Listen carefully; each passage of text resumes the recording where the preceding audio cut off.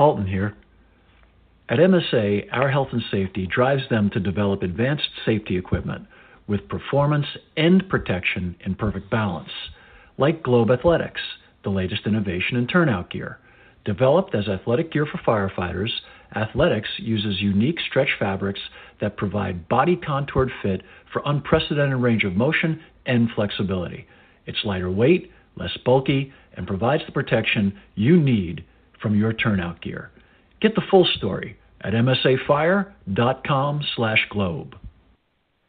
Hey, good afternoon or good evening, everybody. Welcome to Fire Engineering Talk Radio, another installment of the Professional Volunteer Fire Department, the podcast that is dedicated to our great volunteer fire service and getting everybody to embrace the message that being considered professional has nothing to do with earning a paycheck and everything to do with delivering competent and compassionate service and taking care of not only our customers but our own members as well. Tom Merrill here. Glad to have you with me. This may be a short podcast. We seem to be having all sorts of technical issues this evening. My caller, for whatever reason, is unable to hear me. And I've had him call in several times, and I had a great show lined up for tonight. And I keep trying to invite him in, but it is not working. I'm sure you can hear him, but unfortunately, major issues here this evening. We're going to keep trying. He dropped again. We're going to try and have him call in one more time and see if we can't get this to work.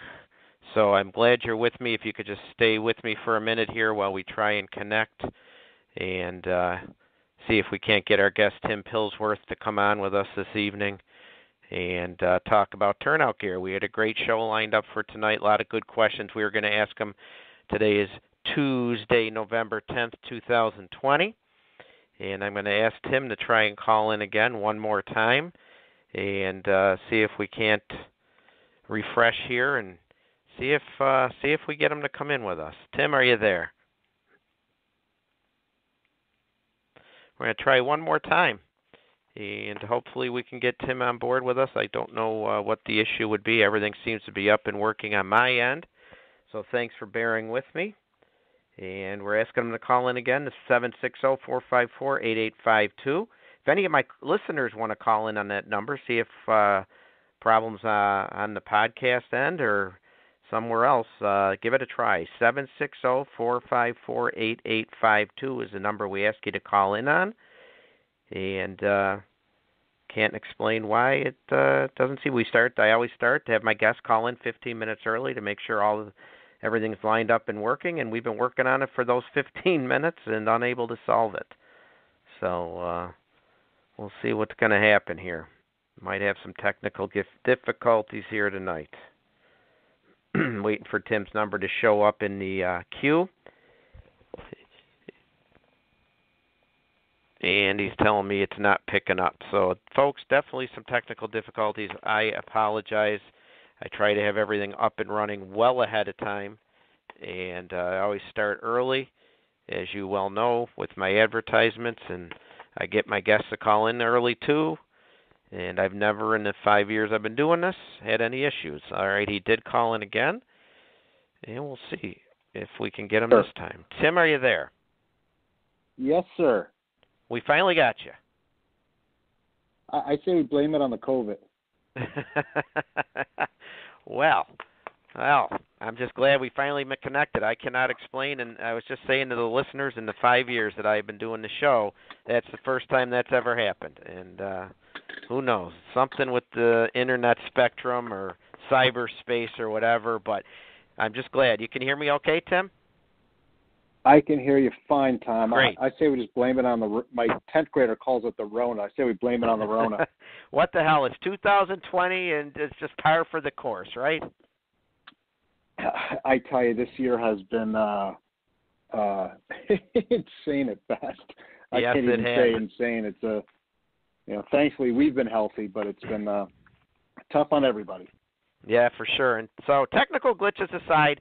Again, listeners, I just want to thank you for bearing with me there. What a rough beginning we had. But again, thank you for listening in this evening, November 10th, 2020. Again, Tom Merrill here for this installment of the Professional Volunteer Fire Department. Again, it's the show that defines the premise that being considered a professional firefighter has nothing to do with earning a paycheck. It has everything to do with delivering competent and compassionate service and taking care of not only our customers but our own members as well. Folks, I say it every show, developing and maintaining a professional reputation simply is the duty of all firefighters, paid or volunteer. And again, before the show begins, I'd like to thank Fire Engineering and Chief Bobby Halton and Clarion Events for supporting these podcasts, mine as well as all the other great podcasts that cover so many topics within our fire service. And I'm so honored that you choose to listen into my show, and I remain committed to all of you that continue to focus on topics of relevance, of importance to our wonderful, iconic volunteer fire service. So, all glitches aside, tonight I'm going to launch right into our program as we're going to spend some time talking about something we probably take for granted, and we probably don't think about it too often, and that's our turnout gear. Only recently, it seems, has it been getting a little bit more attention. It's been talked about a little bit more often than maybe it has in the recent past, and that's great because we should know our equipment. We should have a basic understanding of it, right? But it can be bad, too, because with some of the recent information we're finding out, it's maybe going to scare some of us, and you might not look at the gear the same way again. I remember when I first joined my volunteer fire department, which, by the way, was 38 years ago this month, the month of November 1982. Stopped into my volunteer firehouse my first night on duty. They simply threw some gear to me. That was it. No one spent any time going over it with me. No one talked about the limits of its protection. Obviously, back then it was rubber boots and a long coat and probably at least a generation old and probably 2 sizes too big. And not just because I'm a short little guy, but that's just how we rolled back then.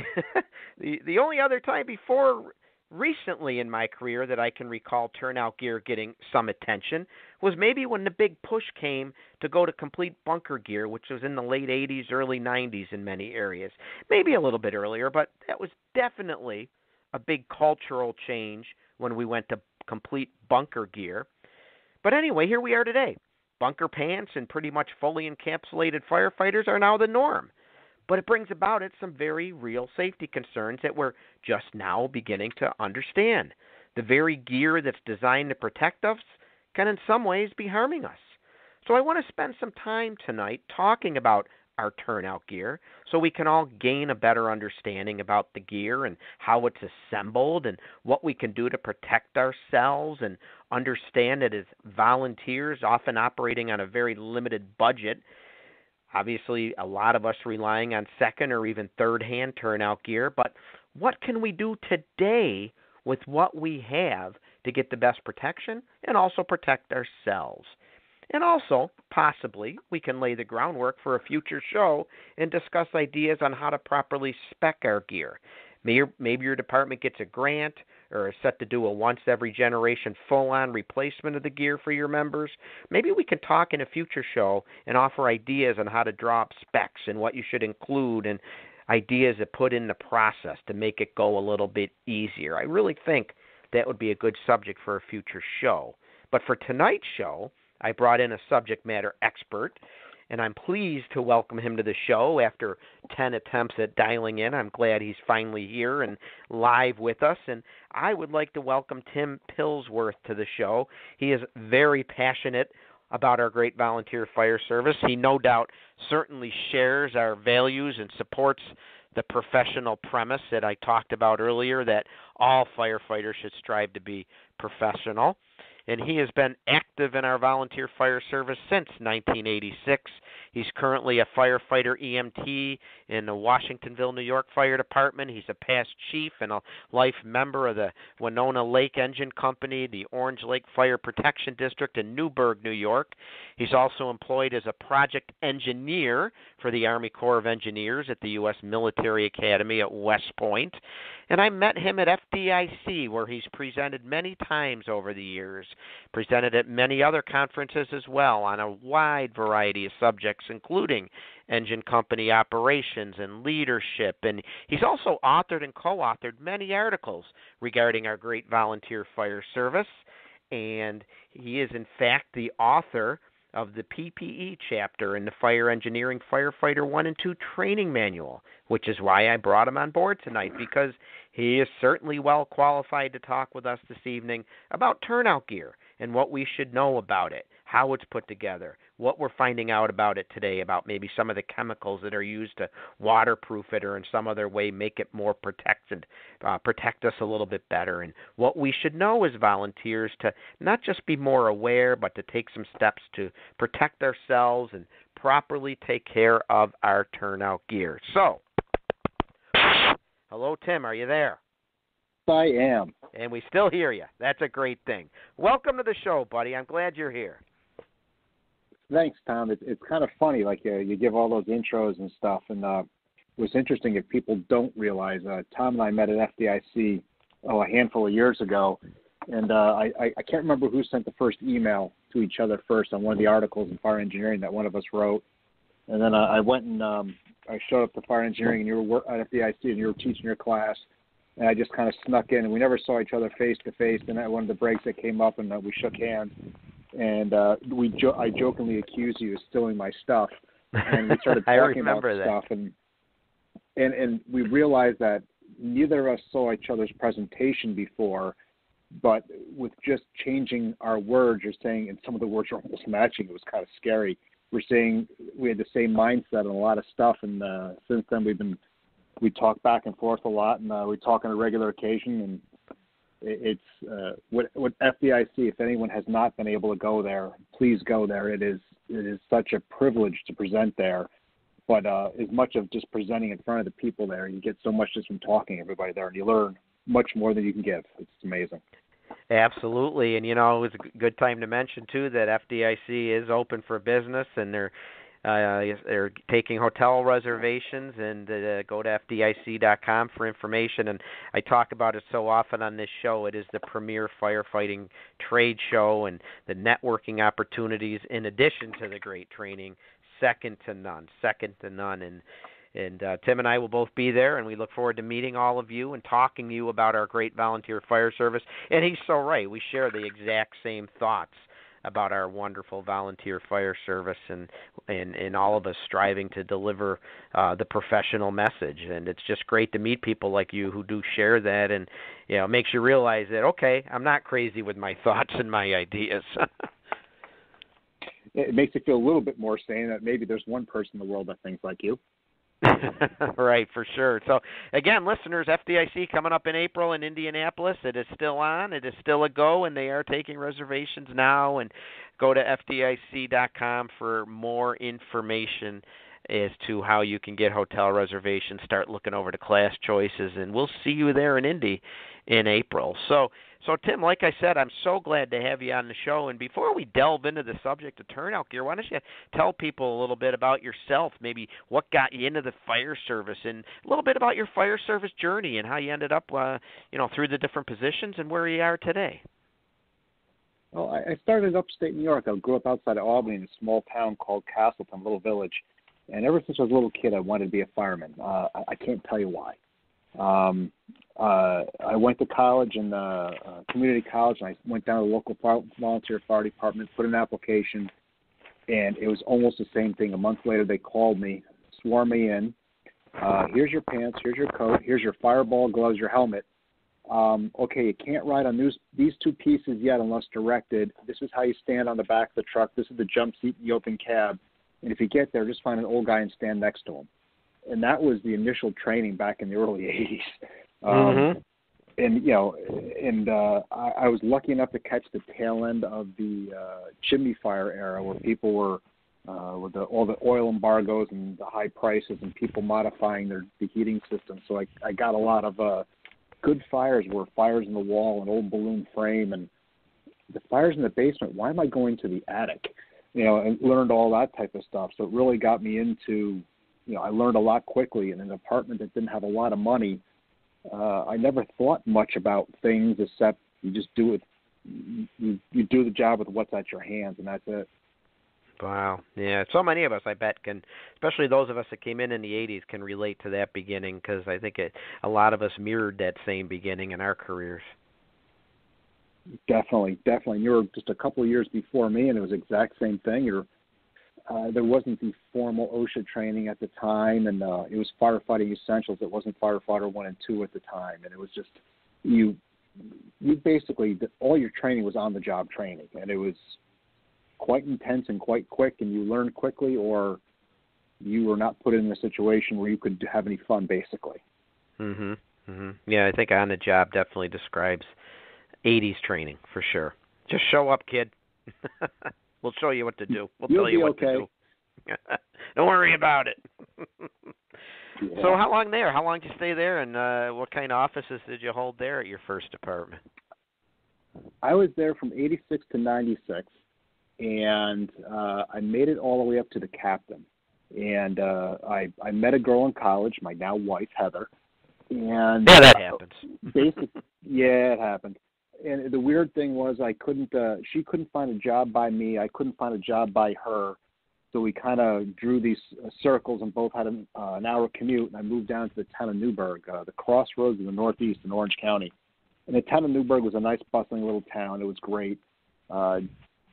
Moved over in July, and I'm like, let me give it a couple months. And I joined the department there in like October. And it was great. They were a busy department. We ran 500-600 runs a year, covered 2 major interstates. And my thought was, I'm not going to be an officer for a while. I'm just going to, just be a black hat, a dumb guy in the line. A little over a year in, we had one of our lieutenants move away, and the chief at the time calls me in the office. He goes, "Bring your helmet." I'm like, "Oh, I'm getting a new helmet. Cool." And he goes, I handed him my black helmet. And he gave me a yellow one. I'm like, "What's this for?" He goes, "You've been promoted. Move your rack." I'm like, "Oh boy." And then just worked my way up to the ranks of chief. Wow. Which was so same thing. They saw something in you, that's for sure, huh? Not even elected, just here you're getting promoted. I'm not sure if I was promoted or punished. I wasn't quite sure at the time. And then a few years ago, that had to be hard to leave that department, then, right? You go to be chief, and then you had to move on, right? Yeah, we moved almost 10 years ago now, and we moved. I'm in a small village called the village of Washingtonville, kind of like where I grew up, upstate New York. And we do about 300 runs a year. But our schools in the town of Newburgh shared. It didn't have a great school district, so I had 2 young boys at the time, and we had a choice of. Like a lot of parents do, what do I do with my kids? Private schools or better school districts. We made the choice to move, and thankfully, Billy and John have flourished in the new schools. My older son's at the University of New Haven, contracted with the U.S. Army for ROTC. We're hoping for a scholarship. They cut a lot of money.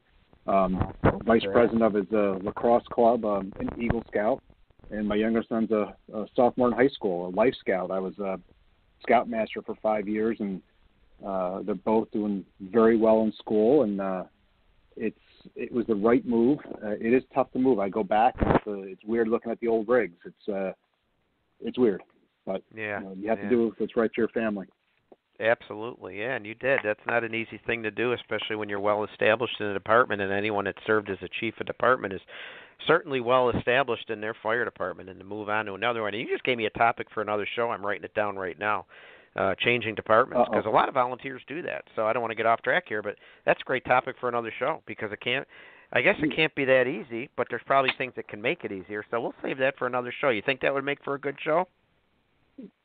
I wrote an article on it for Fire Engineering a number of years ago. I think it was Jerry Knapp that goes, "You should do an article on that." I think it was called "Starting Over Again." It was weird.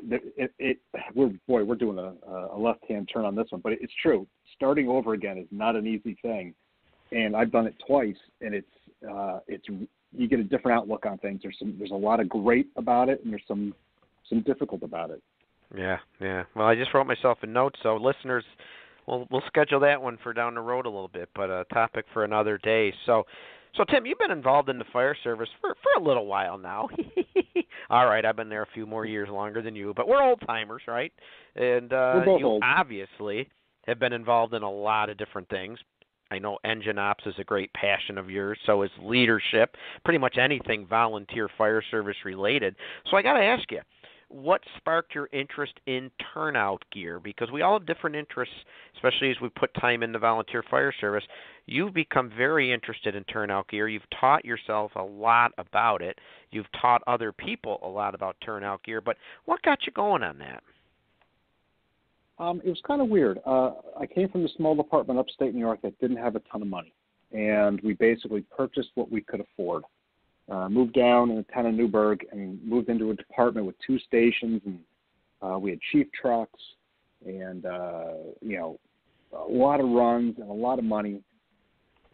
And we basically had the same set of gear I had upstate New York. We were actually at the time using a modern style helmet. That's a personal choice. I prefer traditional, but be that as it may. The same type of coat, the same type of pant, the rubber boots. And I was just looking at it, and I was looking at departments around us. I'm like, we have the money that we could do better. So I started really looking into it. And in the 90s and late 90s is when all the turnout gear really started. They started coming out with the ergonomically correct design gear. And I started getting into it. We started doing a lot of it, searching and information. And this is before the internet. You can basically just type something in and find it. So it took a lot of legwork. Then the fire grants came out from FEMA. And I was thankful enough. I wrote one for my department, and we won a lot of money. And we bought 100 sets of turnout gear, 50 for each station. So then I had to really get smart on it. And to sell what I was thinking about getting, I had to convince 2 stations, 2 companies. We went from black gear to tan gear. It was basically like taking someone's firstborn son. We changed basically everything. We went to leather boots. We changed the style of helmet, the color of our gear, the layout of our gear. And they just kind of moved it forward. And from that, they made a really smart purchase program where they buy, no matter what they buy, I think they're up to like 6 to 8 sets per station per year to rotate them through to get to that 10-year cycle. And it worked out pretty well. And they have the money to do it. And every few years they go back out to bid and update it for either updates in NFPA or, this is something we want to change a little bit because things have changed. We now they now have internal harnesses in their gear instead of the externals because that's now an option. And that's how I kind of got into it. And then with the book, Glenn Colbert was talking to Jerry Knapp, and Jerry was hired to do engine company stuff for it. And, I'm looking for a guy for gear. And Jerry's like, I got a guy. And that's how I ended up doing it. Oh, it's amazing. So it's funny, you identified a need, and then you got lucky enough to, and worked hard enough to get the grant. But boy, once you got that notification that, hey, congrats, you're getting a grant, I imagine you had to do a lot of on-the-job training to really get yourself to understand what makes up gear. And you did more than just gear. You went beyond the turnout gear when you say you did helmets and boots as well, right? Yep. We started the boots. When I started the gear, we had a couple ankle injuries. Just thankfully, nothing too serious, a bunch of sprained ankles. We covered the stuff on the interstates, the Thruway and Interstate 84. And in the medians, there's always these chuck holes and stuff. And we had a couple different guys from both stations roll their ankles over like a 6 to 8 month period. And they give them real rubber boots, or like someone came up, we should try leather boots, and we tried a couple test pairs. So that was already in the start before we did the grant. But it was, we just basically, head to toe, we've changed everything. And it was just we struck when the iron was hot, and by just sometimes luck, that works out, and we made out really well. Yeah. Maybe for the listeners, you can do a brief review of, or just an overview of where we come with gear. Like, what have you seen some of the big changes in the whole evolution of turnout gear? I mentioned a little bit at the very beginning, but just in your career, what are some of the milestones, and where have we evolved from to where we are today? You touched on it yourself. When we first joined our era, we're basically 80s kids. We had the 3/4 boots, the long coats, and if you remember the old Fireball gloves, and you talked to Jeff Shoup, he's got some great stories about those. We didn't have hoods yet. We had the ear flaps. So, and that was basically your coat. some of the tests that test the gear now didn't even exist at the time. They tested the gear for thermal protection by like the thickness. The TPP test didn't come out until 85, 86 in the NFPA. And then gear started changing back then in the late 80s into the early 90s. Okay, you had the same coat, you got a pair of pants cut off your three-quarter boots. Then you started getting the bunker boots, and then the gloves started improving. We started getting standard hoods just for basically thermal protection.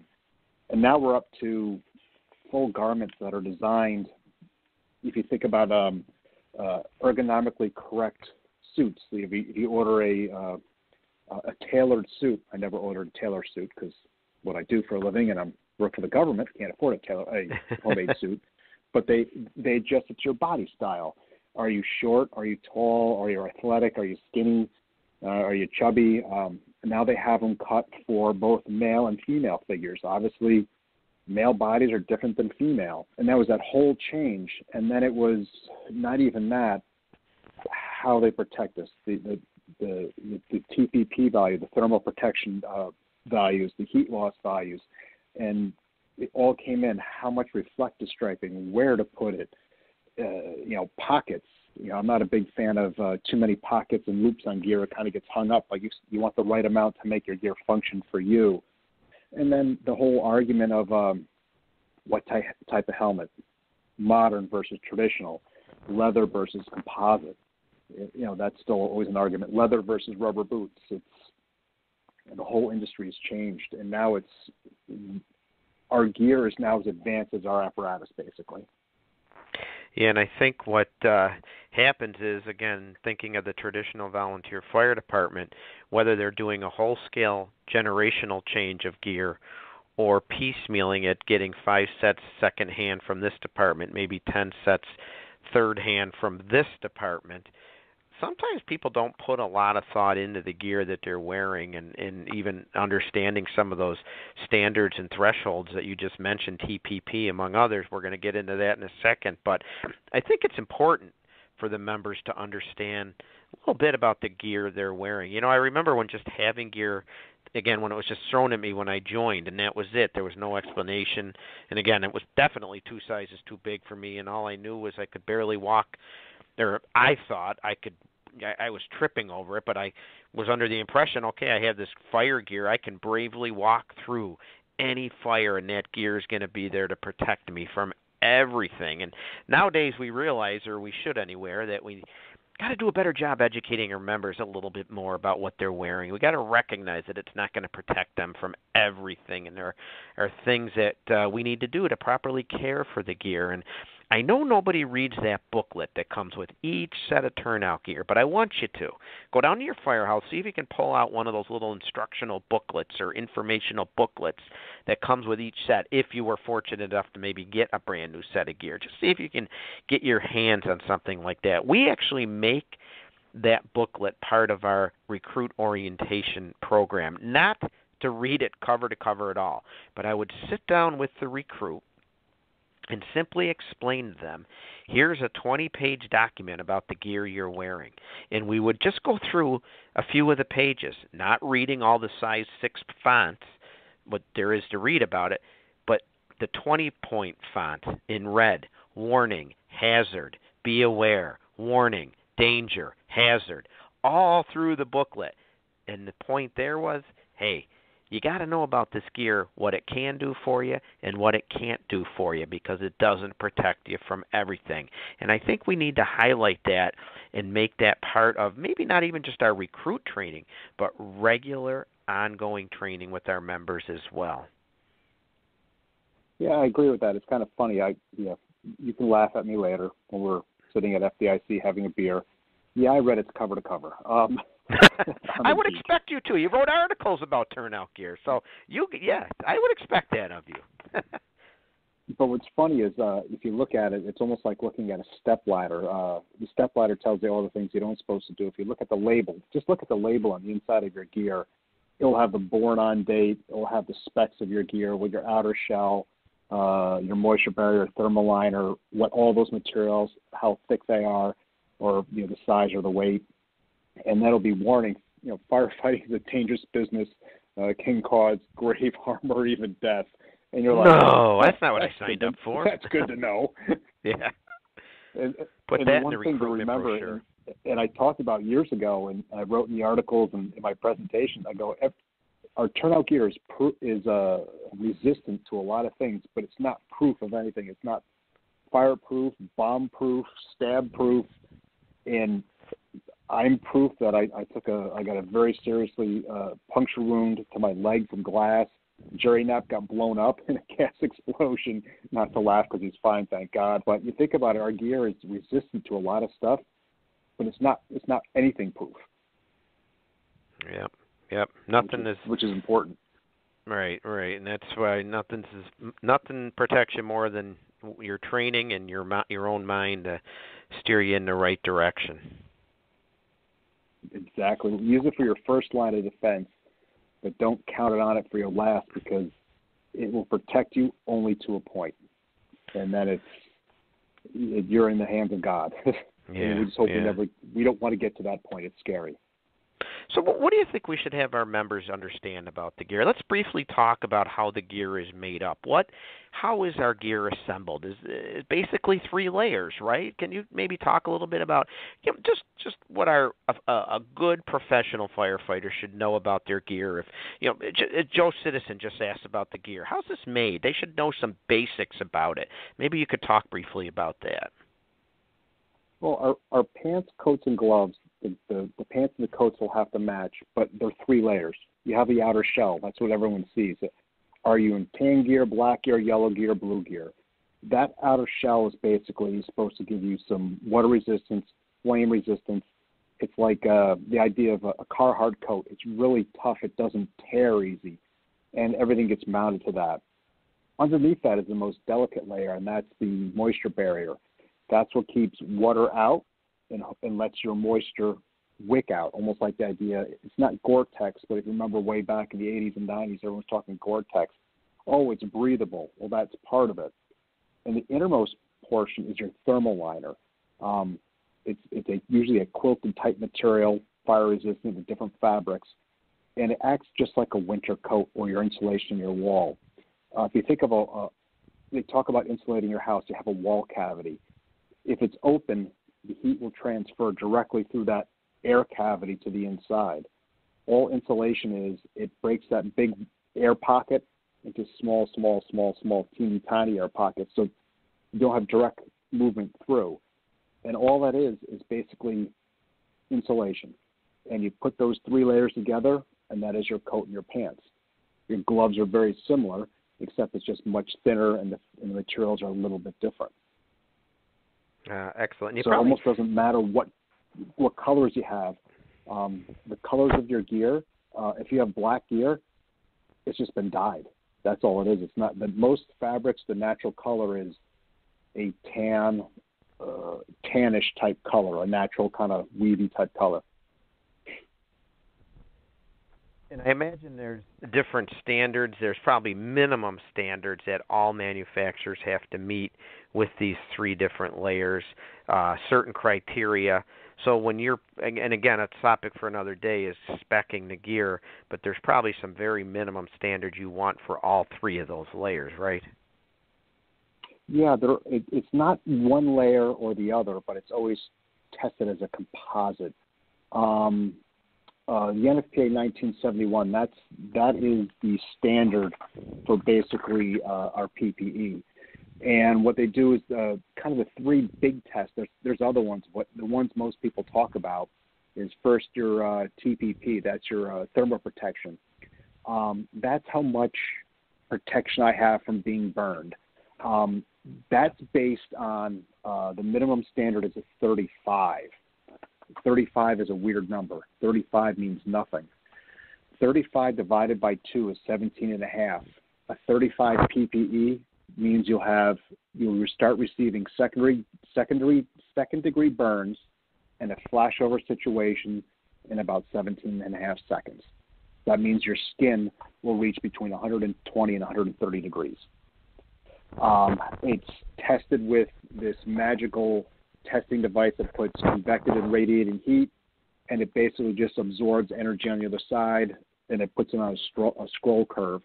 I think it was back in the 50s. I think her name was Allison Scroll. They designed to figure out for burn injuries, and it was in the Navy, and people volunteered to be burned to a second-degree burn, and how long it took to get there, and they had to have a weekend leave. I'm like, you're pretty desperate to get off the ship if you're willing to get burned. But I guess that was the military at the time. And it's interesting is people think, well, the higher number, the better it is, so I want to get to 100. The one thing they found is anything really over a TPP value of about 60, they really can't test anymore because they really can't tell what – you almost can't put any more insulation in. And that 35 is basically anywhere on the garment. But due to overlaps, extra protection, and like that, if you do some searching online, just Google in TPP, PPE, or something like that, you can get there's great diagrams of the newer NFPA has greater values in our knees. Why? Because we get compression spots underneath. We get compression in our shoulders from our SCBAs. And that's like the TPP value. The next big one is the total heat loss, or THL. The easiest way to describe that, how well does your gear breathe? How well does it take that heat? In the middle of winter, at a working fire, a working call, you're sweating. You're generating heat. How well does that garment release your heat? And what's important about it is it's not a direct correlation, but your higher your thermal protection, typically the lower your heat release rate is. So if you think about it, the greater protection I have, the less I can get heat. We're up by us in the Northeast. We have to worry about it. But if you can think about the people down at Miami-Dade, like Bill Gudson, I talked to him a couple times, like, how do you wear that gear in July and August in Miami? And he goes, you get used to it. I just look at him, I go, yeah, that's nice. I can't see how they do it. And one of the big other things is like a tear. It's called a tap or tear. How strong your outer garment is from getting ripped. You've gotten your stuff caught on things before, and you hear a rip, you're like, oh, okay, I got to get that fixed. Those are just a couple of tests. But if you get the NFPA and download that, all the tests are described in there. The best thing to do is take the test out of that NFPA, put it in your computer and do a search, and it explains it in layman's terms a lot better so we all can understand it. Would I be correct in saying, I guess one of the things that would be important would be to find the right balance for your area with that? I think you said the higher the thermal protection is, the less heat release you have. So maybe find a balance for your area and your climate. Definitely. And also the type of calls you go to. Everybody wants to go in and go get the fire. And there's also a lot of studies now on how, with our SCBAs, our hoods, our gear, our cameras, we can almost sprint into a building now. It's not recommended. And we can go too far, too fast. Where years ago, before we had all this wonderful protection, you got to a point you're like, okay, this is kind of sucking. I'm going to stay here and keep flowing water and not go any. Now we can get in so far, so deep, you can almost go too far, too fast, and be in that uh-oh place. So you need to really do the idea of a hazard analysis. How many fires do you go to a year? What is your fire loading? Are you going to typical 1-2-story family dwellings, or do you have big apartment buildings where you really, you get into these big, massive cities where these guys are in a tenement building trying to go down a hallway?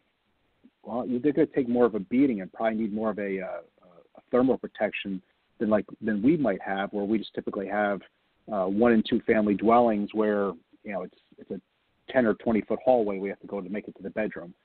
So it's a little bit different depending on what your requirements are. Yeah. So again, it's you can't just professional firefighters should know their weapon and know their armor, and your gear is your armor. And we always talk about knowing your tools and knowing your nozzles and flow rates, but you should know your gear. And a good place to start would be to review the NFPA 1971, get an understanding of what gear you have today, get an understanding of maybe what your gear rating is, and if you're going to be getting new gear, put some time and effort into educating yourself and talking with others about what would work in your department for not just your climate, but maybe what your bread and butter operation is. Definitely. And the one thing that I always hate to see it, and it's not just turnout gear. You see a lot of departments will go buy whatever someone else uses. I know departments that will buy something. We have a city not far from us, and they switched to the tan because they did. Oh, they switched to yellow helmets because they did. Keeping up with the Joneses. Yeah, where I really don't care the color of the gear. I really don't care the color helmet. I'm traditionalist. I think firefighters should wear a black helmet and leave the colored helmets to the officers. I think that's a nice way of doing it. It really doesn't matter. A lot of times people will buy something because some big city has it. Might it be Los Angeles, FDNY, Chicago, Boston. The one thing to remember is every municipality, especially bids like this, are buying the low bidder. So the reason that company got in originally because they probably had the best cost. It doesn't mean they're the worst, but they had the best cost, and they want to keep the standardization of that gear for many, many years. So the idea, just because someone uses a specific manufacturer of gear or apparatus or extrication equipment or anything, doesn't make it the best. Find out what's best for you, and I wrote about that, and it's very important. Find out what's best for you. Yeah, for sure. And folks, if you're starting out with this, there's a ton of information, a lot of great articles that Tim's written. You can find them all in the, I'm sure a Google search, but you go to Fire Engineering's website and there's a search bar there where you can search turnout gear and come up with all the different articles that have been written over the years. And it's worth it. It not only is it fascinating and interesting, and I kid Tim about reading the instruction manual that comes with the gear cover to cover, but it is fascinating and interesting to learn more about how this gear is assembled, put together, and how it protects us. It's worth putting the time into understanding it. Even if you're getting second generation gear or third generation gear, don't you want to know about it? Don't you want to know about its limitations? Don't you want to know about the good parts about it and understand how to care for it? So it is worth putting the time in. It's part of being a professional firefighter. Yeah, and it's one of the biggest things is I can say I think we're probably thankful, and I'd say both our departments. We had chief trucks. We didn't have to drill holes in the roof of our POVs to put lights and antennas on it, and we had that luxury. But when we won the grant, one of our old time members, his daughter lived someplace in Tennessee, I think it was, and her local department had nothing, and we boxed it up, and we even paid for the shipping. And we got a letter back, and we actually took some stuff out we didn't feel comfortable sending to them. And they're like, "This is the best gear we've ever had." And I'm like, I kind of felt guilty having brand new gear because these people had nothing. So there's a lot of departments out there that are not that fortunate. So you need to think about your priorities and figure out what you need to do to protect your people. Right. And so up until this recent history, we've really come a long way with our turnout gear and through the years until where we are today. And we believe we have it pretty good, don't we? We think, hey, it can't get any better than this, between the waterproofing, the fireproofing, the resistance to rips and tears, the moisture wicking. I mean, we feel pretty good. We feel pretty safe. That gear is going to protect us. But some of the products in the gear, we're finding out, that are there to make it better, waterproof it or flame retardant chemicals, we're finding they can actually be hazardous. And some of the information that has come to light recently, in the recent past over the last couple of years, is not only enlightening, but I find it a little scary. So I want to delve into that a little bit, if you don't mind, Tim. What's the deal with gear today? Or maybe I should ask, what's the recent data or information that seems to be coming to light in the relatively recent past, as I said, that's got our industry above? What are these? Remember, we're firefighters. Those listening to the show for the most part are firefighters. So what are we talking about in layman's terms when we hear these chemical PFAS and PFOs and things like that? Can you maybe talk a little bit about that? What is this that's in our gear? I think the conversation on those products, the polyfluorinated alkali substances, that's the PFAS, that kind of started with, I I think with contamination in water from the AFFF foam. That's where I think it all kind of started, because everyone was talking about that first. And then soon after, it started talking about the gear. So I think it all kind of started with contamination of water with foam. And we actually have it really down the road from my house. We have Stewart Airport, which is an old Army Air Base, now a National Guard base. It started from World War II. They contaminated the water system with that from foam drills. Those chemicals were pulled out of the foam in the 80s, I think it was late 80s.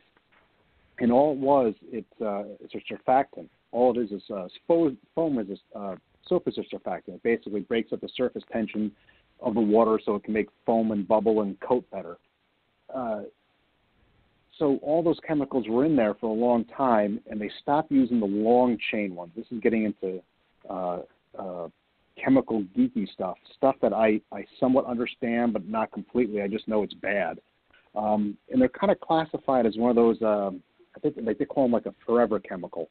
Like the idea of a PCB. A PCB just never goes away. It's always there. It just doesn't degrade. And they also bioaccumulate. If you think about all the PCB contamination in some of our lakes and rivers, they accumulate in the fatty tissues of the fish. That's why they don't want you to eat fish out of the Hudson River, because of the PCBs. So when it first started coming out in the foams, then somebody smart started realizing, when we started talking about the cancer in the fire service in general, the cancer in the fire service really started gaining speed, unfortunately, years after September 11th, because all the acute exposure to God knows what down at ground zero. They started looking at cancer in the fire service, and that's where all these studies really started to gain traction. And they realized that there's so many chemicals in the stuff we're breathing at a fire. We're supposed to be on air. We're supposed to be breathing air all the time. Even during overhaul, because the stuff is just off-gassing these hideous materials. Now comes the POFSAs. That was put on our outer shells in our thermal liners and our moisture barriers to help wick water, to keep water to make them more water resistant. Who wants heavy, wet gear? It keeps it lighter.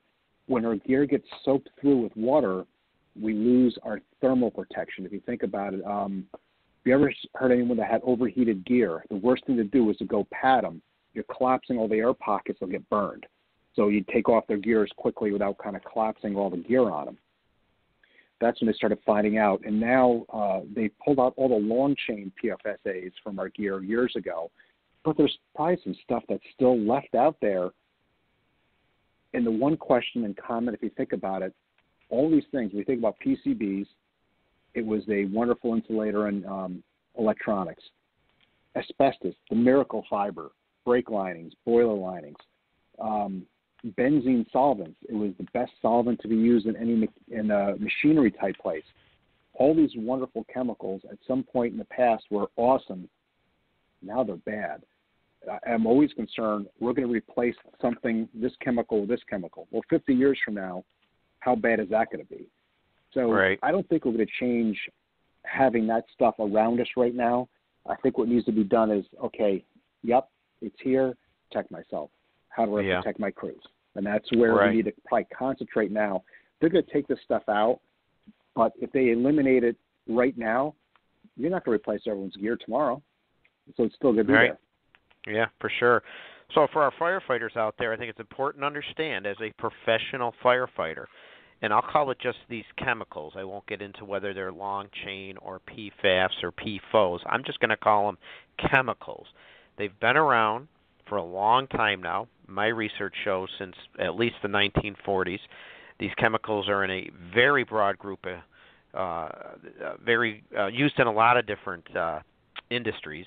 It's a very broad group. They can be found in food packaging, cleaning products, non-sticking products such as Teflon. That's considered a PFAS, I guess. Heat and stain-resistant products such as cookware have also had some of these products in it. And, of course, what you just mentioned, waterproofing, hence it gets into our turnout gear, Class B firefighting foams like AFFF, which is what brought the attention to this chemical, so huge, huge concern. I remember, if I can segue for a second, you're a product of the 80s. Maybe you have the same memory. Our AFFF training on a Wednesday night drill for us, we would fill a field somewhere with a mound of AFFF foam as we learned about the nozzles and the appliances and proper flow rates to get the good blanket of foam. And we would wade through it. And I remember, don't worry about it, kid. It's like soap. And how many times did we wade through the AFFF foam? And someone guaranteed tackled somebody in the foam pile because it was funny when it was all over. There's always someone who had the foam thing on top of their helmet, and you never really thought anything of it. I'm like, how bad can this be? Well, fast forward almost 40 years.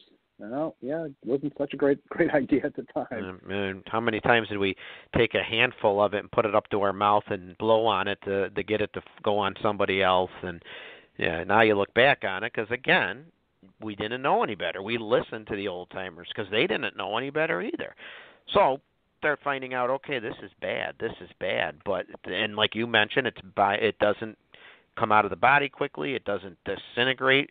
And now we're finding that these chemicals are linked to all sorts of cancers and other health problems. And we all know that firefighters certainly have a higher cancer rate than the general public. So the bottom line as a professional is understand that these chemicals, these PFAS and PFOS, long chain, whatever you want to call them, they're not very good for you.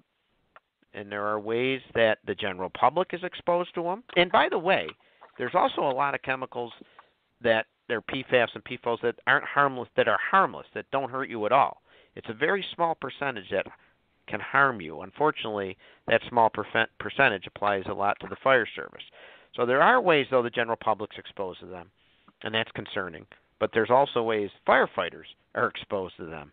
And there's 3 big ways that firefighters can be exposed to these chemicals. We've already mentioned a couple of them, such as the foam from years past, but the gear can have that in there. We'll talk about how that gets into the body at some point.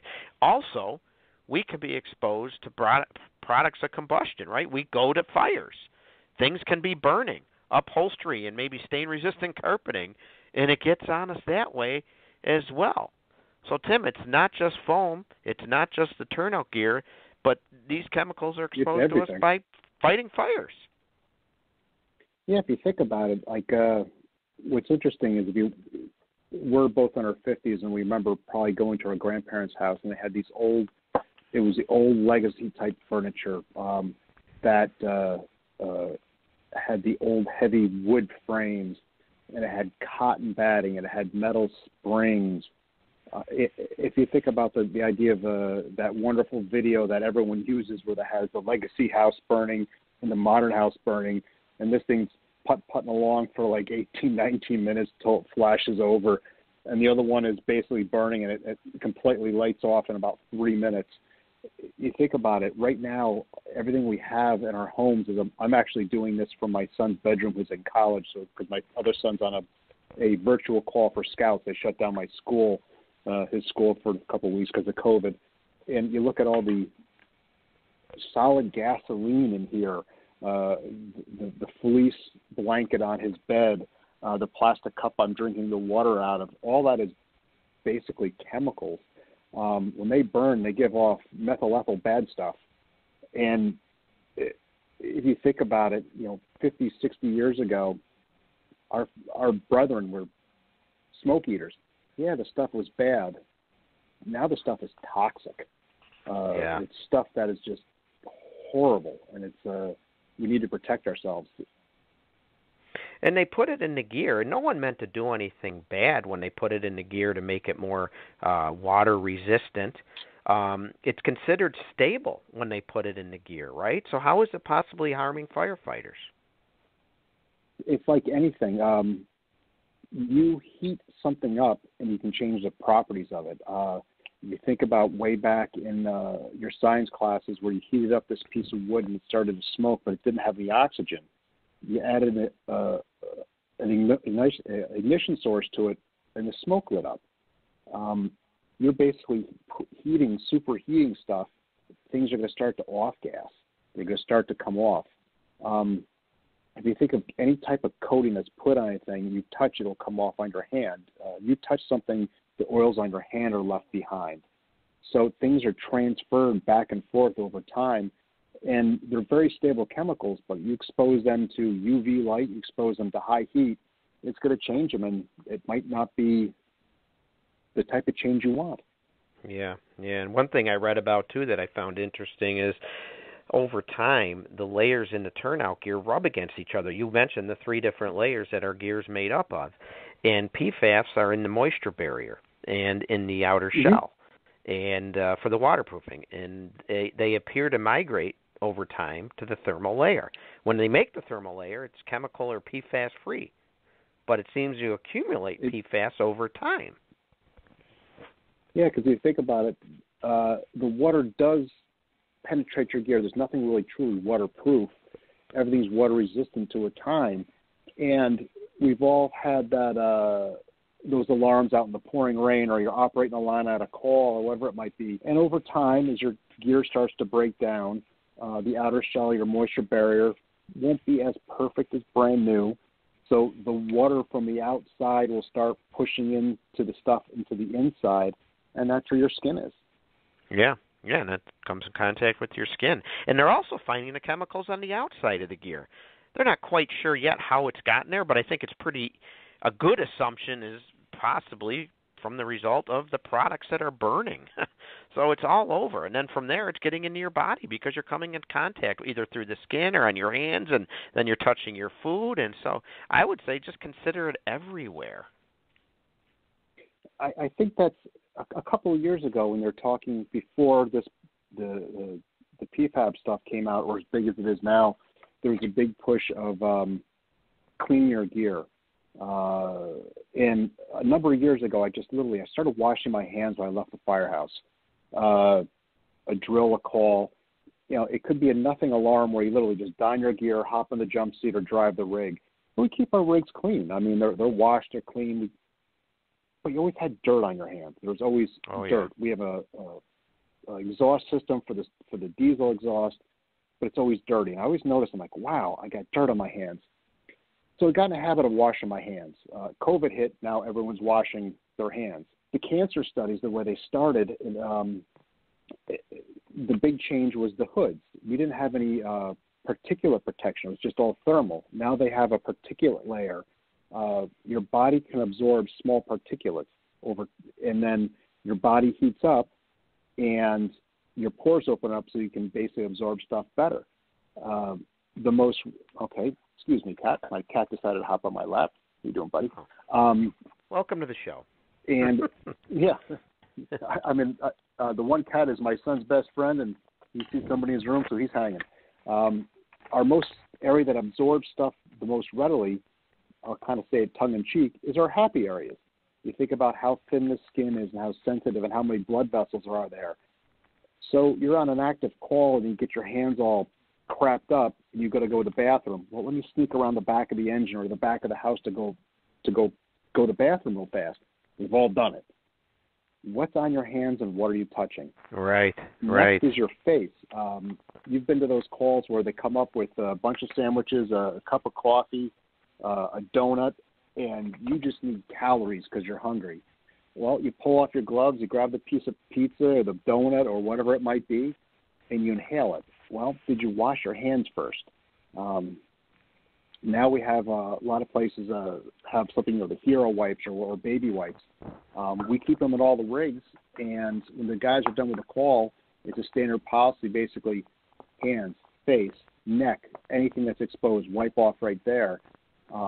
If it's a longer alarm where you're going to basically get some nourishment, hey guys, wipe down your hands before you grab that piece of pizza or donut or whatever it might be, so you don't absorb it into your body.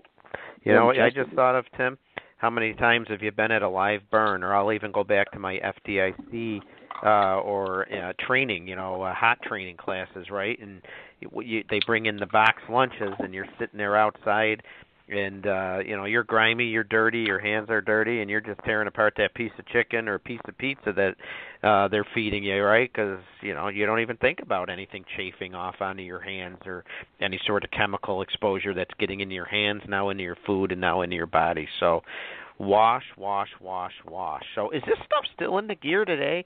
I know you mentioned earlier the long chain, again, without getting too technical. I mean, what are we still use? We got to waterproof our gear. We got to make a good thermal barrier, a moisture wicking barrier. So what are they doing today? Is this stuff still in the gear?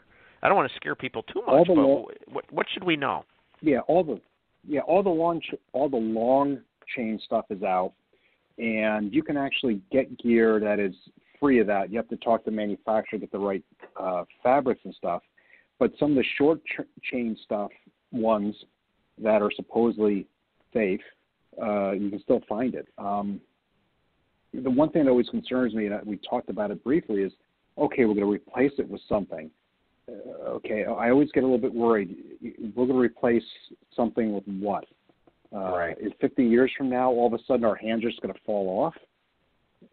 So it's getting better, it's improving, and I think probably the best way to protect ourselves is not so much maybe the gear in those products in the gear, but how we treat our gear and how we use it.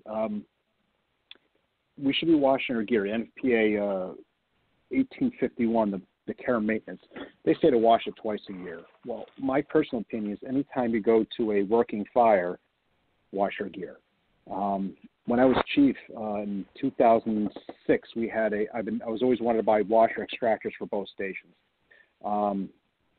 It didn't go anywhere. We had a garbage transfer station go up in my district. Everyone's gear smelled of burnt garbage. And I had gear scattered out through my battalion at different. We were out of service. We had enough spare gear to kind of staff a couple guys. The next meeting, we ordered 2 washer extractors. And the policy was if you trashed up your gear, you washed it. If a line officer noticed your gear was getting really nasty, this was before the big push for washing your gear, you were told, hey, wash your gear in the next couple of days or next week, or it's going to be taken out of service. And the guy's like, oh, you won't do that. Well, what you do is you just take one boot away. They go to a call. Where's my boot? I'm like, you didn't wash your gear. And the gear got washed really quickly. And sure. I noticed it where if you're going out, and I noticed especially as a chief officer, my gear was in the back of the Tahoe. And if you went to an away game and you got to go in and be an interior officer and your gear got all crapped up, you'd smell it in the back of your truck forever. The next time you put your gear on, you could be going out to dinner in 20 minutes with your wife all dressed up, and you put it on, you're like, I need another shower. So I had a meeting with a 3-star general at West Point. I had it wasn't even my call. I stopped at a call on the way in because I drove past it. And he goes, this senior officer, general officer, I smell something burning. Oh, sir, that's just me. I had a fire on the way in.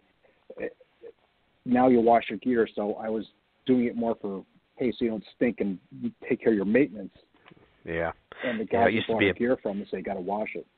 It used to be a badge of honor to have the dirty, stinky gear, and I can tell you how many times I'd have my gear in my car, and for a week after a tower drill or a real fire, you'd smell it, and maybe even longer than a week. And I'll tell you one thing you mentioned that is concerning is, so we have to wear gear, and we have gear, and they're taking great strides to improve what the gear is made up of and the protective chemicals that are added to the gear. But like you said, what's great today, generations from now, things that are so obvious to them that are harmful, such as what you mentioned, asbestos, PVCs, all that. Generations from now, things that are so obviously dangerous or harmful aren't so today. So we have no idea the long-term effects of whatever our gear is being made up of today. So it's just important to be aware.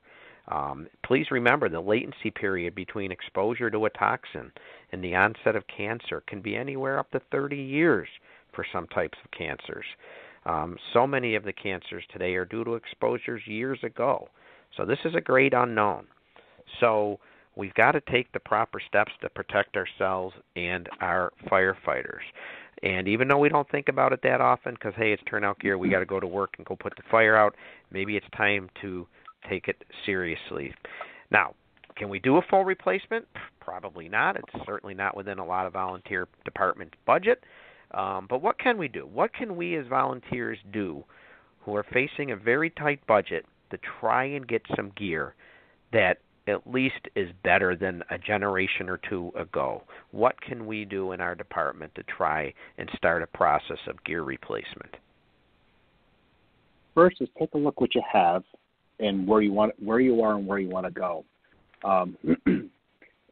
Years ago, this is when I first started, before the internet was as big as it was. I started back in the late 90s when the internet was just right after Al Gore invented it. So it really wasn't as big as it is now. We were told, I remember, our PBI is better than their PBI, or our Nomex is better. Nomex is Nomex is Nomex. PBI is no different manufacturer to manufacturer. So and I had actually a manufacturer come out and said, if someone says their material is better than somebody else's, they're lying. So right now we're already ahead of the game. Figure out what you need and figure out what you can afford. People think they need to go out and get the highest cost outer shell, moisture barrier, thermal liner, the most expensive everything to have what they need. You could buy things that maybe don't cost as much. Maybe instead of buying the Cadillac, you're buying the Chevy, and there's nothing wrong with a Chevy. Also, take a think about what you're spending your money on in your budget. And this is going to be a bit of a soul search for some departments.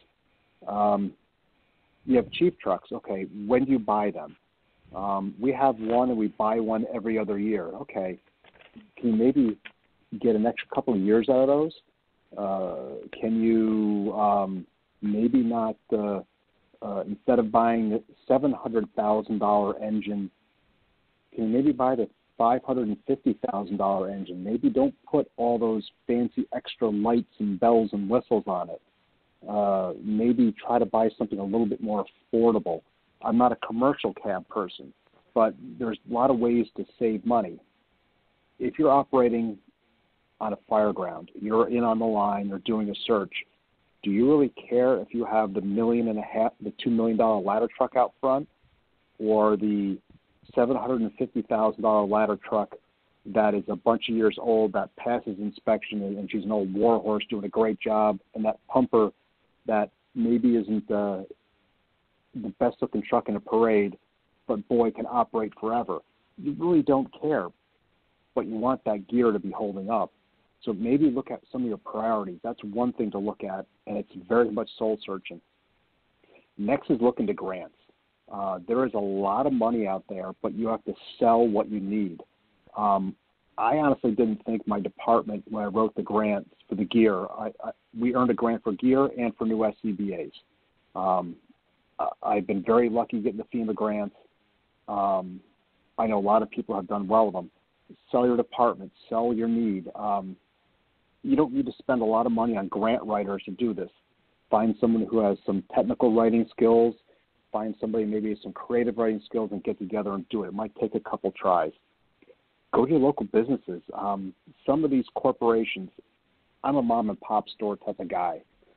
They're the ones that will donate to Boy Scouts. They donate to my son's lacrosse league. They can't go out and give you a big check to go buy a bunch of gear. Some of these big corporations, they're moving into your district. Instead of asking for some assistance to go buy that brand new engine, hey, you want to know something? We could use some help to get us kind of started replacing our gear. Or maybe they can get a good slug of gear for you at a shot. Then you can have a good replacement policy. And then your replacement policy is yearly budgeting. Hey, every year we are going to buy this many sets of gear. And what's good about that is it's always going to replace gear as time goes on. And you should be replacing somebody's gear unless they ruin it before it's ruined. So you always have something to kind of fall back on where my gear, I ripped the pant leg open pretty good on it on a call. Well, I used my old gear for a couple of weeks when they sent the pants out to get fixed. There's nothing wrong with that. So you just have to kind of think about what you want to do and also what's important to you in your department. Right, right. So it takes some proper budgeting and some proper planning, like anything, like any good organization, and keeping your priorities in order. But all very good points on where to start if you need to plan a gear replacement program, because it's something you have to do. And the better gear you can get, the newer gear, the better off you'll be. So all very good thoughts. And I know one thing we can't say is, well, we shouldn't wear the gear, right? I heard it. I saw it written at a pretty large fire conference a couple of years ago. There was actually a presenter there saying the smoke isn't our problem; it's our bunker gear. Our gear is dangerous. And I think that illustrates just how little information is some people have as far as understanding the turnout gear. Certainly an unqualified statement to make, because we need to wear our gear. And yeah, we talked about some issues we're finding about it, but it's still better than getting burned. And the studies certainly come to the same conclusion that exposure to smoke and other products of combustion, that's our number one risk still. So we still need to properly gear up, need to be a little more informed about how our gear is made and put together. Most definitely. The idea of our gear is not safe. Then the next question is, okay, what do you want me to wear? Well, they have to make safe gear. Well, it's not going to show up today. And then also, all that gear they have, every set of PPE now until eternity is going to have some sort of, and I hate to use the word chemical, but we'll just use the word chemical to help it perform better. There's nothing out there that doesn't have chemicals in it. So what we could be getting tomorrow for the new replacement could be worse down the road. Protect yourself. One of the biggest things that a lot of guys do, and we talked about this a couple times, is when do you really want to have your gear on? Well, if you're at a drill where you're doing engine company operations, ladder company operations, you're stretching lines, throwing ladders, cutting a car, you should be donning your gear. When it's over, take it off. We've all had those storm standbys where you're running and just do the same thing. I'll put my bunker pants on because you're going out, and I take everything off out of my pants on for hours. If you're back in the station for 5 minutes and go back out again, okay. If not, take your pants off. Walk around in a pair of slippers. Our PPE should never be leaving our truck room. Think of your firehouse as your own home. Greasy, nasty, dirty, grimy coveralls that you only use in your garage to work on the car or something like that. And if you stepped in the front door, your wife would scream at you.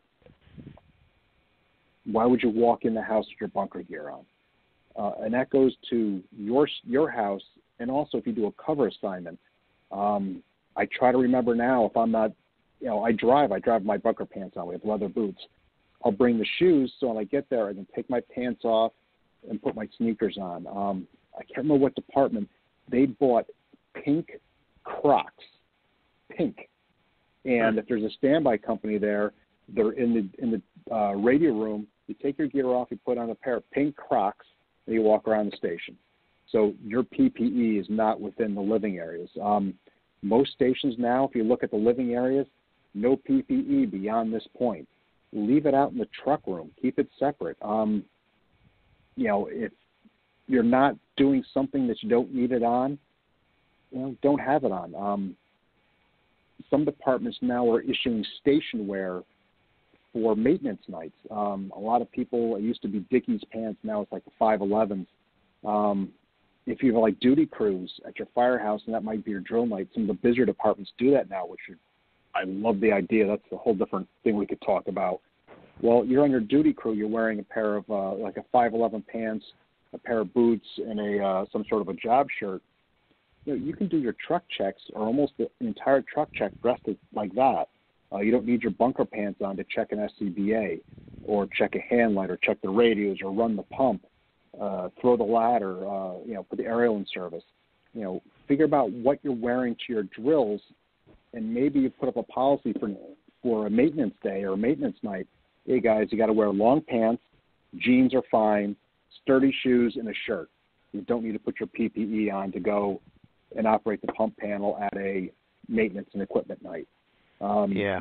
Yeah. The bottom line there is you're doing less in the gear than what maybe we used to do in the past. I mean, I've been on many a standby, and it always feels cool to be wearing your bunker gear while you're hanging out at the firehouse, even in your own firehouse sometimes when you've been busy running a bunch of runs and you keep the gear on so you're ready to rock and roll and you're walking into the club room area with it. And like you said, it's becoming less and less common to do that, but make yourself aware that, you know what, probably a good idea to take that bunker gear off even if you're going to go on another run in 10 minutes, because you're doing your body a good favor by doing that.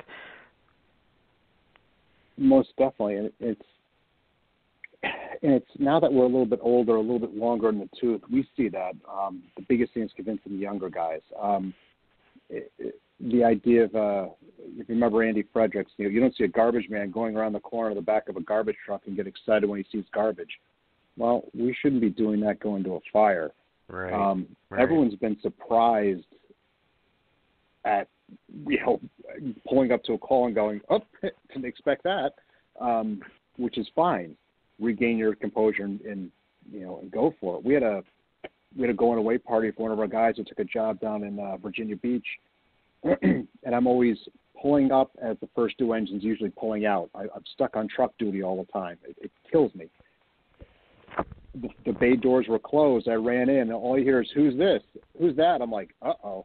Everyone was already on the way to go wish this guy goodbye. I rode seat in the engine. We took it to the fire, and I pulled up, gave a size up, pulled a second on the box, and someone says you're boring on the radio. That's a good thing. That's a good thing. But everyone's had the radio transmission that wasn't so perfect, but you try to have fewer of those and more of the basic ones. Right.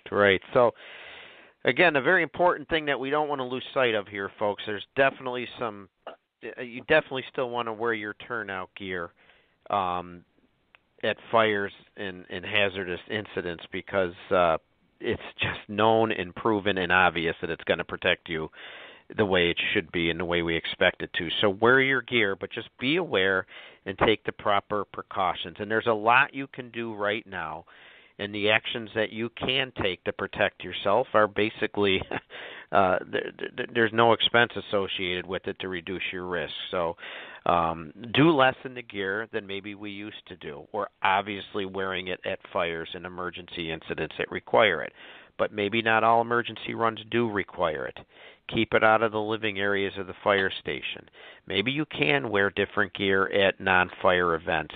I know there's a lot of studies and a lot of information coming out about different types of gear for motor vehicle accidents now, and obviously EMS, and they're not even recommending anymore. And I think I'm correct in saying if there was an FDIC this year, they would not have allowed wearing turnout gear in the stair climb. It's starting to be frowned upon to be wearing gear on fun runs and stair climbs, and or working out in your gear, or like Tim said, just hanging out at the station. It's just not. It's being looked at as something we can do to limit our exposure to any toxins that may be leaching out of the gear. Yeah, and I think that's a great idea. And what's interesting is I've been doing the stair climb with Jerry Knapp for a bunch of years. And last year he did it with 2 years ago now, he did it with his gear on. And I always grab one of the SCBAs to wear that. And I go, well, how was that? And his answer was, well, that kind of sucked. And we talked about it for 2020's FDIC, and he's like, yeah, I'm not going to do it. I'm like, yeah, my gear was going to be there because I was going to do the engine company. I'm like, I'm not going to wear my gear because it's just between the heat stress and they're talking about all this other stuff. I'll be honest, cancer scares me. And it scares me, and it has nothing to do with the fire service. But unfortunately, I lost both parents to cancer about 2.5 years apart. It was about a 15-year battle between the two of them nonstop. And I saw firsthand what cancer can do to a person and also a family. It didn't destroy my family. It brought the five of us together. It did put a lot of stress on my marriage because I was always worried about my parents. My marriage is fine and all that. But the cancer is so scary that it scares me to get it, where if I can protect myself and my family, that's what I got to do. And that's what I think everyone in the fire service needs to do, because let's put it this way: we're all Type A personalities. We're all these badass, tough guys and tough girls that nothing. You don't want to have somebody have to help you eat or go to the bathroom or carry you because you're too sick because of your cancer. So the idea, if we can do simple things, wash your hands, wash your gear after the runs. When you get home and you had a run where you got all crapped up on, strip down, put your stuff in the washer and wash it. Wash it right away. Go take a long hot shower. Don't kiss your wife when you get home because she was worried about you. Don't hug your child.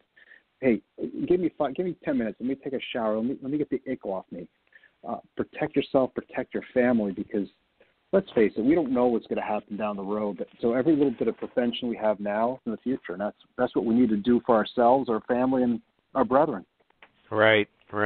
It's so important to clean the gear regularly too. I know there's different thoughts on cleaning gear, but I was wondering if you could go over a good, clear cleaning program. Obviously, after every fire, after every training evolution that involves fire, anytime the gear gets all nitty-gritty dirty, you should be cleaning it, but you should probably get in the habit of a good cleaning throughout the course of the year as well, even if it hasn't been exposed to fire. Doesn't that help as well? It actually helps in a lot of ways. First, the NFPA tells you just to wash it twice a year or when needed. My personal thought of when needed is you've been at a fire. Maybe it's not the guy operating the pump or the ladder. If you're just doing outside stuff at the fire, maybe not. But if you were interior on a structure fire, if you were really up close to the car fire, get it washed. Get the crap off it. A lot of people do gross decon right at the scene. A garden hose attachment off the engine pump panel, a brush and some soap, and hose you off. I think it's a great idea. The issue is, you're out by Buffalo. Do you want to do that in February? So it might not be practical in some parts of the country, sometimes of the year. If it's just not practical because the weather is too inclement, well, get back, get your gear, bag it and get it washed, get it in the washer at your station. Clean out the inside of your rigs. There's this big process now of clean cabs. There's kind of two extremes, doing nothing to clean cab. I think we should be in the middle. Speccing out some new apparatus. Remember, we're going back in age. We said the thick, nasty vinyl seats. Now what are they? They're nice cloth and soft. Well, some places are now talking, and they're advertising in Fire Engineering Magazine. You can clean out our cabs. You can hose it off. Our latest 3 pieces of equipment we purchased have basically a bed liner inside the entire cab, so there's no soft surfaces. Clean inside your cabs. Clean your tools. Clean your SCBAs. Wash your gear. Wash your hands. Don't bring your stuff home. Just by doing those basic things, almost have no cost. And you're protecting yourself at the greatest level. To go spend millions of dollars on redesigning your cabs, your rigs and stuff, I'm not sure is the correct solution, but by simple policy changes, get some hero wipes. That's just one of the brands. There's a bunch of them out there. Wipe yourself down at the fire call. When you get back, get your stuff washed, either at your station or if you send it out, use some backup gear. Wash your hands. Make sure your guys take a shower when they get home. Some departments have washers and dryers at their stations to wash their personal clothing after calls. Washer and dryer you can get for a couple grand. Just make sure people need a change of clothes there. It's not hard to do if you think about it. The biggest thing is getting your people to buy into it, which can be challenging. Somebody pointed out to me that, we all love the FDNY, and looking at there, no one has more action photos of firefighters in action and crusty firefighters than the FDNY. But someone pointed out to me that if you look at many of the photos coming out today with the FDNY, and they still fight probably more fire than a lot of cities and a lot of departments, they do a lot of action. But if you look closely at a lot of the photos coming out today, the scene photos don't show as many crusty, worn-out, dirty sets of gear on the backs of the firefighters that you might have seen a generation ago. I think they've really taken the steps in the world's biggest department to keep their gear clean and keep good, clean gear on the backs of their firefighters. I thought that was a good point that person made. Yeah, they actually, we have a bunch of guys in the FDNY in my station, and this area being, not even an hour from New York City, and they're issued 2 sets of gear. They get back, their gear's all crustied up, they send it out, get it cleaned. And they have vehicles that go around and pick it up in a cycle. I know a small career department by here, you go to a working fire, your gear automatically goes into the washer at the station, you start using your backup. There are some small city departments that are a lot smaller than FDNY and Los Angeles and all these places. Like a lot of these places in North Jersey right now are they're burning these 2-3-story wood frames almost on a daily basis, and they're getting multiple fires on a tour. There's some volunteer departments that get a lot of calls. So the biggest thing is make sure you take care of your stuff, and and have a policy. If your gear gets dirtied up, throw it and get it washed. Right. Tim, what do you think about? Go ahead. I'm sorry. No, go ahead. Go, Tom. I was just going to say, what do you think about? We've all done this. What about passing gear on to another department? You're doing them a favor, or so you think. If your department's fortunate enough to have first generation gear and you're replacing it with new gear, but the old gear's not in that bad a shape, I think it's very common for a fire department to give it to a neighbor or rural department that maybe doesn't have the funding of a more suburban department, and I bet you that's going to be looked at a little differently today. Do you have any thoughts on that? I think it'll be looked at to the point of legality of liabilities. Unfortunately, everybody sues everybody for everything. And I remember when we donated the gear when we got we placed ours, the district just sent a little letter down, and it was actually cleared by our lawyer. Hey, we understand some of this gear is outdated for the NFPA. Make sure you inspect it. We basically hold harmless. I think you're going to see a lot more of that. I hope that the donations of, I'll just say, old equipment, might it be gear, might it be hose, whatever, to a place that doesn't have it, I hope doesn't stop, because then, you want to know something? Yeah, we got the new stuff, we got the better stuff. If we're giving them stuff and they're using it, how bad is the stuff that they have? So it's an improvement for them, and that's kind of scary. Where you hear about, and everyone's talked about it, the small volunteer fire department someplace in a rural area having a spaghetti dinner to make sure they can pay for the diesels to put in their rigs. Mm-hmm. That's scary. We're talking about replacing our ladder trucks, 20 years old, and we've been having a lot of issues with it. We're going to spend over $1 million on a ladder truck within the next year or two. Okay, that's great. There's places that are looking to buy 30-year-old engines, and that could be their first due. Right. Yep. Yeah. Great disparities in the volunteer fire service as far as funding and having an adequate budget, no doubt about it. What is the recommended length that for a life of turnout gear? When is there a standard on that? Like again, I know firefighters, if their gear's 10 years old, we need new gear. It's 10 years old, but they haven't been in a structure fire. So what's a good guideline on how long? That is actually, the NFPA standard is 10 years from the born-on date. And I think that has a lot to do with going over multiple cycles of the NFPA being updated, and also just wear and tear. What's funny is you can have a gear in a rack in a dark room and take it out, or if it's in a box, and it's fine. But if you have your gear out in the sun, and UV light will beat it up and ruin it. If you remember way back when, people would have the coat on the back, coat hung up in the back window of their truck, and their helmet on the rack, and the UV light would just break it down and ruin it. So it wouldn't even make it 10 years. Their standard with the NFPA is 10 years because it's thinking it's the interior guy, it's the guy doing the do. So maybe gear that's over 10 years older, and if the guy's only a chauffeur. Our department now, if the guys are a little bit older, and hey, I'm only a chauffeur now, they're buying them turnout gear that's just for, they're basically buying like tech rescue type stuff, because one, it's cheaper, and they're not going to replace it as much, where they can put the money towards the interior guys that still need that expensive garment. There's nothing wrong with that. Did you just hit on a topic for back to when we talked about what we can do today? And this is, I'm thinking on my feet here, so if I say something so stupid, I apologize.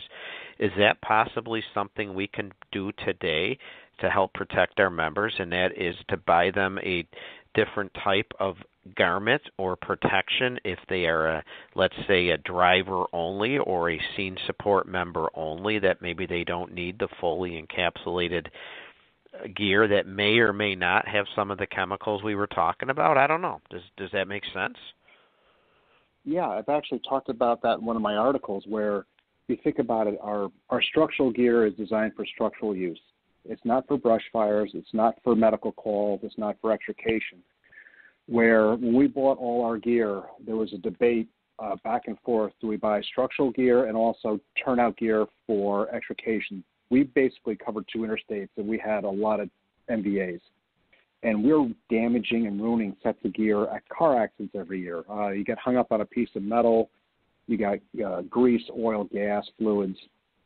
And we decided not to, because it just wasn't it was really close. It could have gone the other way. But we did switch to extrication gloves for everybody, because we were ruining more gloves than anything else.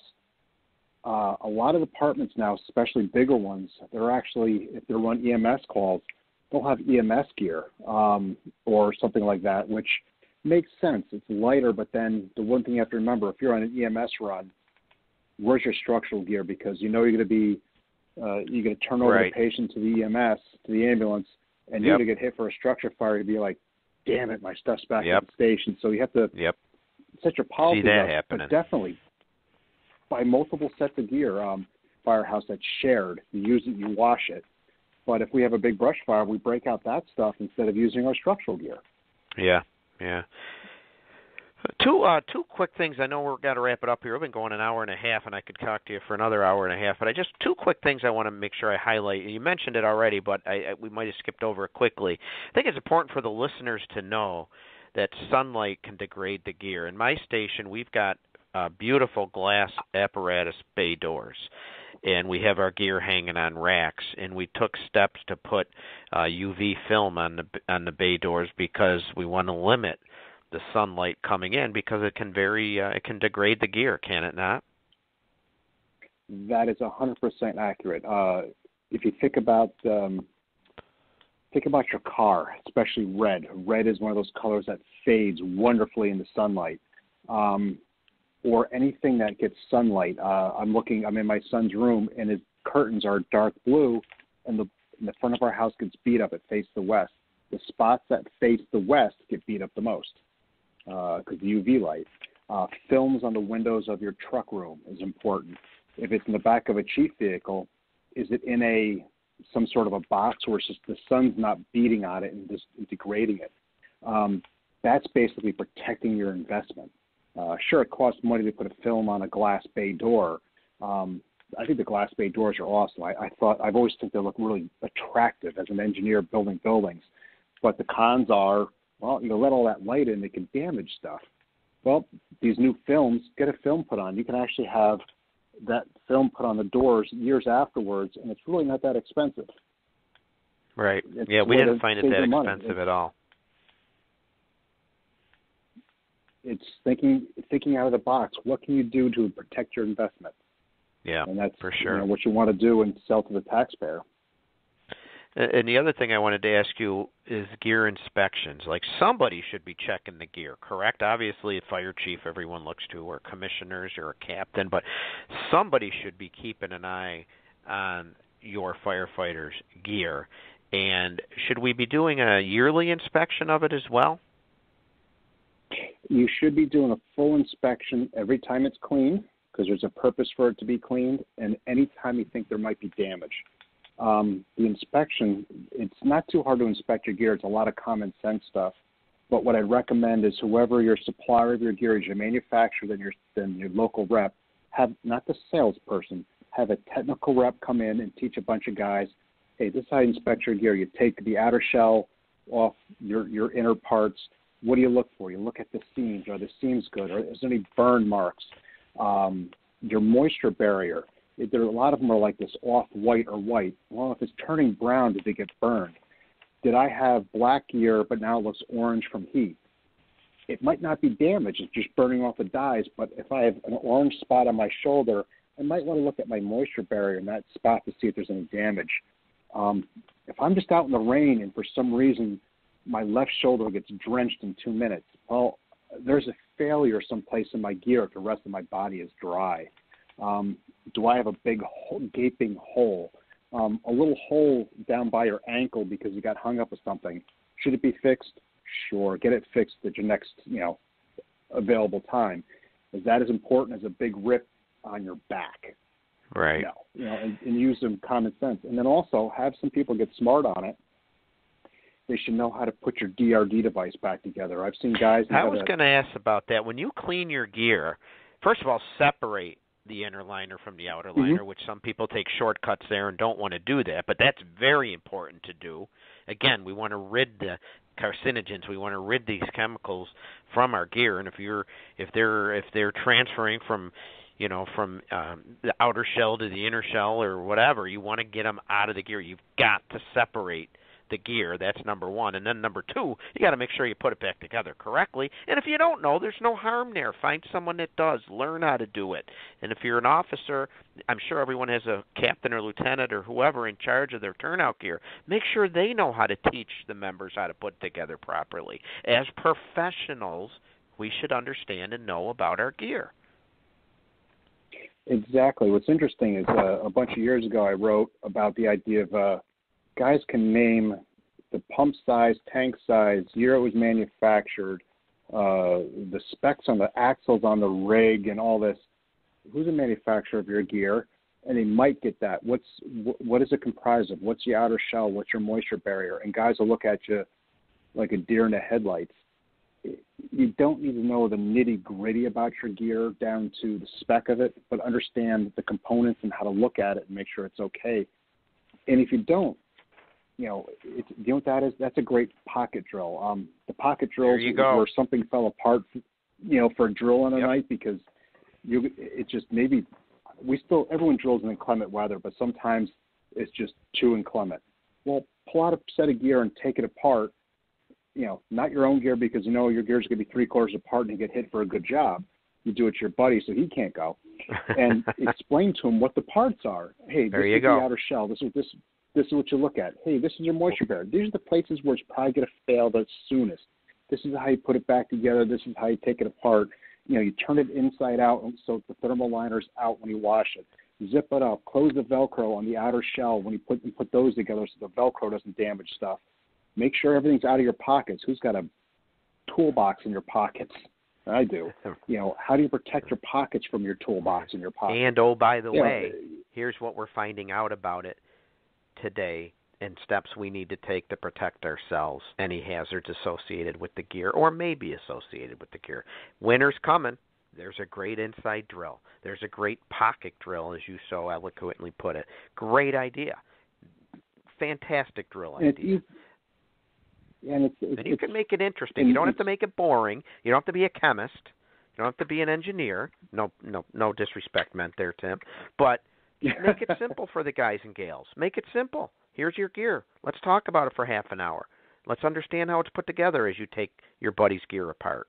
And then talk about the known hazards that may or may not be in your gear and the steps you can take no matter what gear you have to better protect yourself. Great drill idea. Great topic. We could go on and on all night on this. I think I will have you back on a future show. We'll talk about speccing gear. We can get into helmets and hoods and boots and all that as well. But, Tim, if you wouldn't mind, I'm sure there's some people that maybe have some questions or comments, and they may want to reach out to you. So, first of all, if you ever get a chance to sit in on any of Tim's classes, be it on the volunteer fire service, leadership, engine work, any of that, I highly recommend it. It'd be a great presentation for you to take in. If anyone wants to reach out to you, Tim, how can they get a hold of you? Easiest way is two parts. Everyone can laugh. I still have an AOL email account. Me too, brother. I'm there with you. Yep. It's two things. You can do that, and then it's a tpp59@AOL.com. If not, everybody's on Facebook. If you Google me or search me on Facebook, send me a message. What's great is with social media, we talked about this on the good and bad and the ugly with it. It's a great way to stay connected. We use it on my side for my family. It's kind of scattered now. We send pictures of our kids and all that. We communicate back and forth on it, unjokingly and stuff. And it's a great way to contact somebody in the fire service where maybe you read an article. That's how I contacted you. I actually used Diane from Fire Engineering. But to reach out, I'm easy to find. It's Tim Pillsworth. It's spelled just like it sounds if you Googled it. And reach out, and I will reply back to you, usually within a day or so. Hey, I got your message. I'm a little busy. I'll reach back to you next week. I'm still heavily involved in my Boy Scout troop, and I might be getting ready for a camping trip. But I always reply back, and I'll give as much help to anybody I can because, let's face it, Chris Flatley, a retired FDNY captain, his joke is, I got a guy. And he's thrown me to the wolves a couple times speaking to some guys that he knows on gear. But if you find someone that you can get information from, use them. Your local representatives from your salespeople, find the ones that work with you and use their brains and help them do the research. There's a lot of information, and also the wonderful internet. I wish it was like there is now, where I didn't have to go call up manufacturers and have them send me books of pamphlets. Now everything's online. You just save a tab and do your homework. But if you have a question, please reach out, and I'll point you in the best direction I can. Oh, that's awesome. And can you do your email address one more time, but do it phonetically? So it's T-Tim and P, was it P. Peter? What is it? T? Yep, it's T-Tim, P as in Patrick, P as in Pillsworth, the number 59 at AOL.com.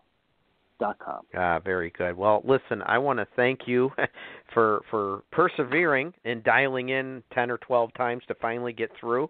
I really appreciate you spending what I thought would be an hour, but an hour and 45 minutes or so talking Turnout Holy gear. Crap, all it's things. been that long? It has been, and we're, as I'm sure you know, there's more we could talk about. And listeners, please reach out to Tim or myself if you have any questions or things to add, and because there's a lot to talk about. There's a lot to know with our Turnout gear. So, Tim, thank you so very much for being on here tonight. I appreciate it, and I look forward to having that beer with you at FDIC, and I look forward to hopefully seeing you before then.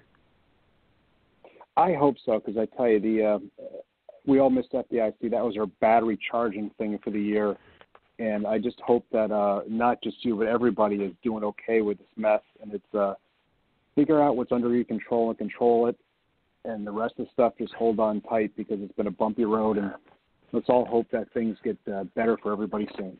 Let's hope so, my brother. Let's hope so. So thanks again, Tim. I appreciate you being here, man. We'll talk to you down the road. Be safe, and we'll be talking. I guarantee we'll probably be on the phone sometime tomorrow. Probably. I look forward to it, brother. Thank you. Well, there you have it, folks.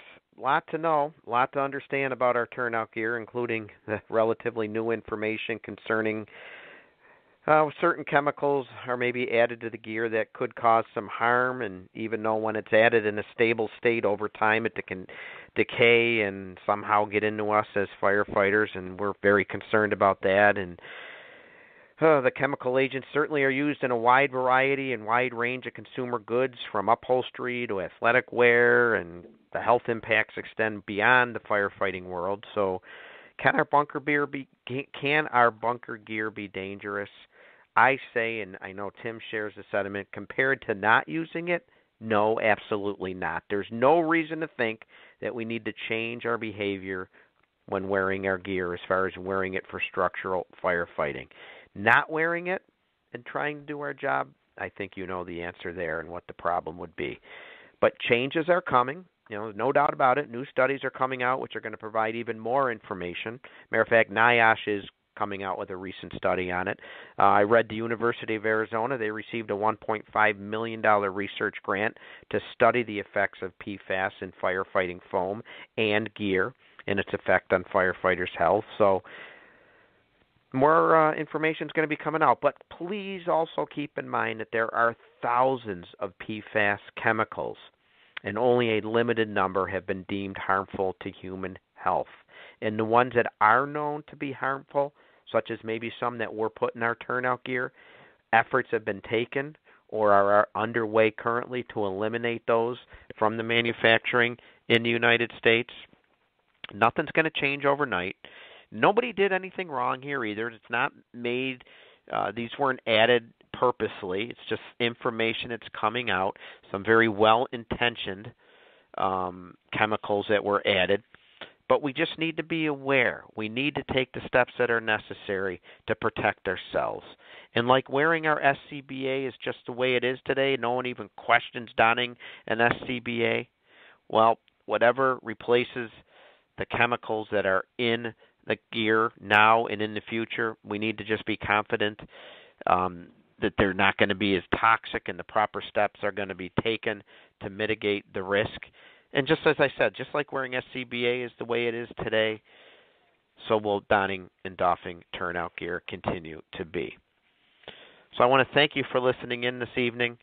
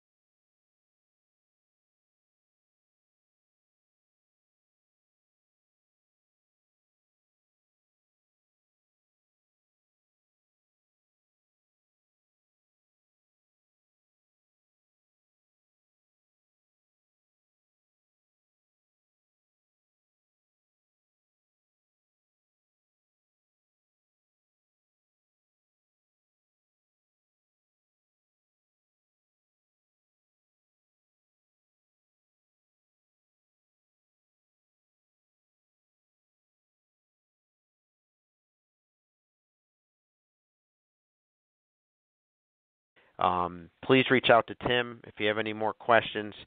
I'd like to again thank Fire Engineering and Chief Bobby Halton and Clarion Events for supporting the podcast.